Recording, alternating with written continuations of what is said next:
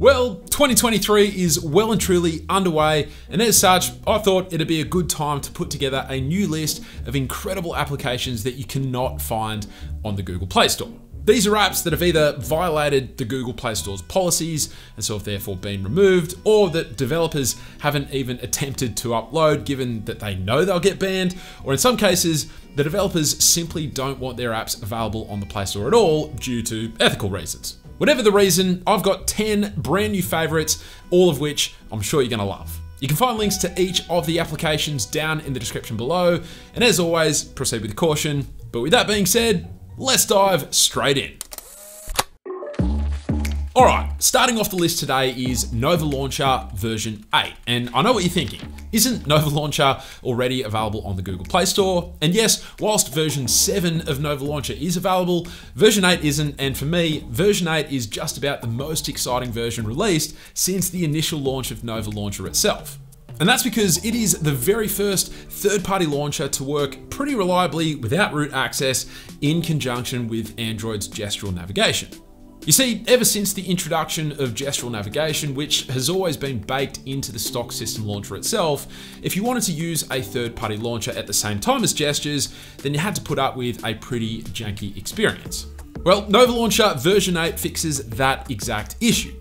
I mean, just check out some of these animations. Now, it's still not quite as buttery smooth as using a phone's default launcher, but it's pretty dang close, and given that you still retain all of Nova Launcher's amazing customizations that we've known and loved for a very long time, then I'd say that the slight trade-off in terms of fluidity is totally worth it.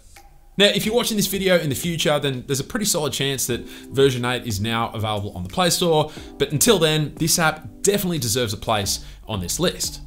Following that is AdSkip, and this is somewhat similar to a previous app I featured on the channel a few years back called Skip Ads, but there are two key reasons that make AdSkip a superior choice. But firstly, in terms of the app's core functionality, essentially, if you're not a YouTube Premium user, then with this app activated, anytime you see one of those skip ad buttons before or during a YouTube video, this app will essentially just automatically press it for you, which is great for hands-free viewing. But then on top of that, this app also adds the extra functionality of automatically muting any ads that play as well. And it'll then raise the volume back up once the ads have been skipped. And this is such a handy feature. And then add on to that the old Skip Ads app has become somewhat unstable on recent versions of Android, whereas AdSkip works much more reliably in my experience, and you've got yourself a pretty great alternative. After that is ReVanced Manager, which is a super helpful app that makes installing the ReVanced YouTube app a much simpler process. A few months ago, if you wanted to use the new version of Vanced YouTube called ReVanced, then the safest way to do so was to build your own APK using the source code files found on GitHub. But with ReVanced Manager, you just open the app, tap here where it says Patcher, then tap Select Application. Then select from the list of apps, so let's say YouTube as an example, then tap on Select Patches and enable any of these patches you'd like to add to the app you're modifying. Then you tap on Patch, tap Yes, and then you let the app do its thing.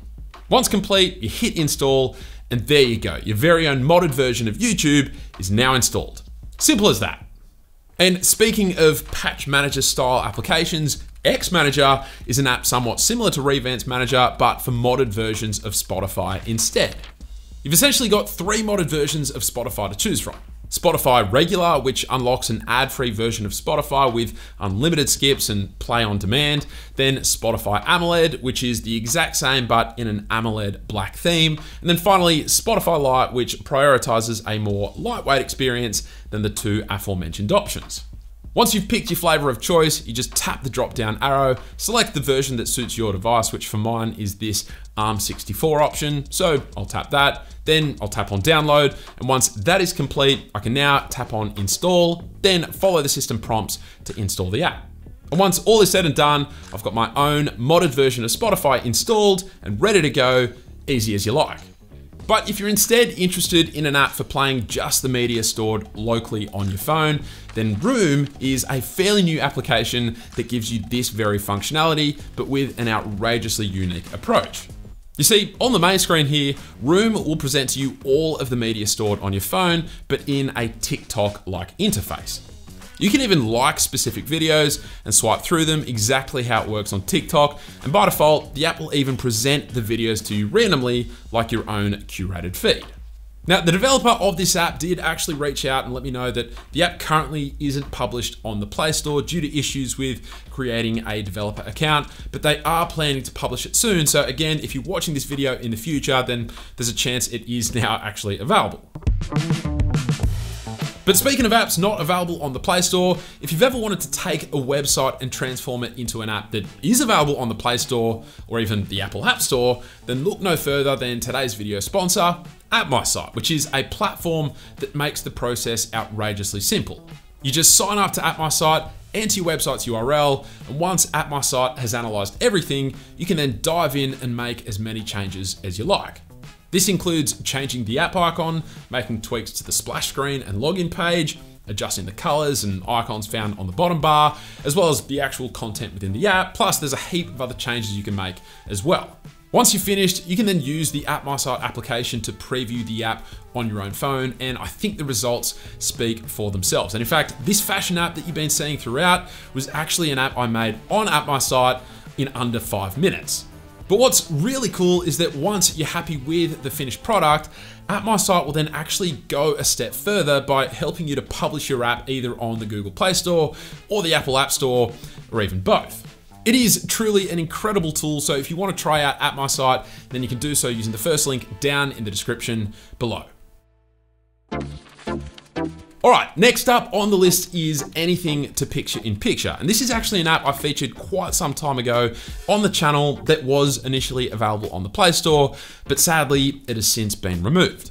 Now, as for what the app actually does, well, in short, it'll let you view any content stored on your phone in that little picture-in-picture window.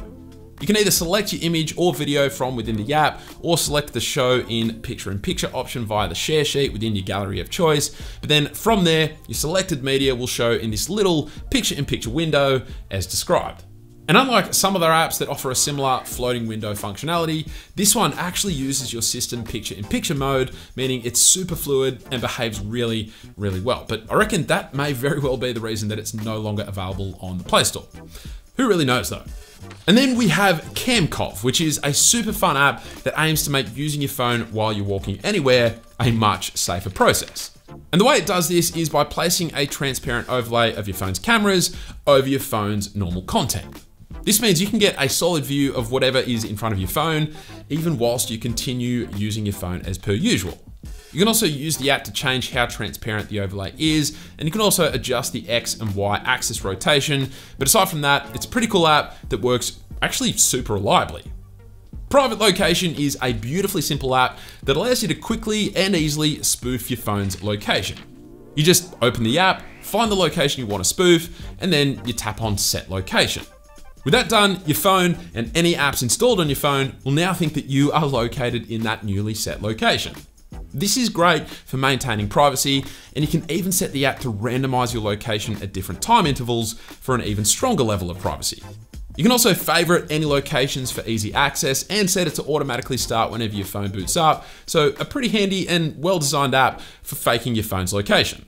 All right, second to last today is Seal, and this is a really well-designed application that allows you to download video and audio files from a huge range of supported platforms.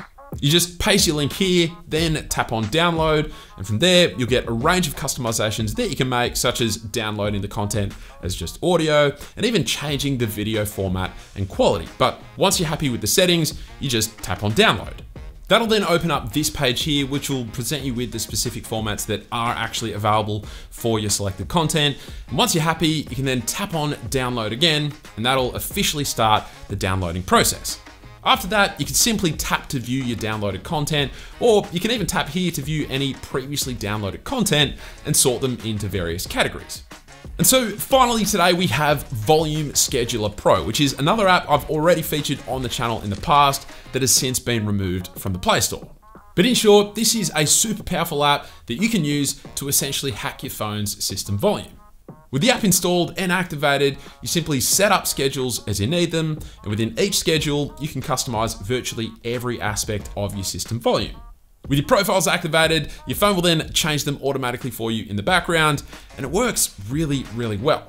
And honestly, I don't really know why this is no longer available on the Play Store, but if I had to guess, I'd say it's just probably because the developer decided not to support it anymore. But that's it, 10 amazing applications that, as of today, you cannot and will not find on the Google Play Store. If you yourself have any other recommendations for apps that you love that also can't be found on the Play Store, then hit us up with a comment down below, and who knows, maybe they'll make it into a future episode. Oh, and if you want the full list of secret apps that I've featured across the various episodes of this series in one easy to browse location, then you should definitely check out my application shelf, which was recently updated with each of the secret apps featured within this series. I'll leave a link to where you can download that below, but aside from that, hopefully you enjoyed the video. Thank you all very much for watching, and I will catch you later.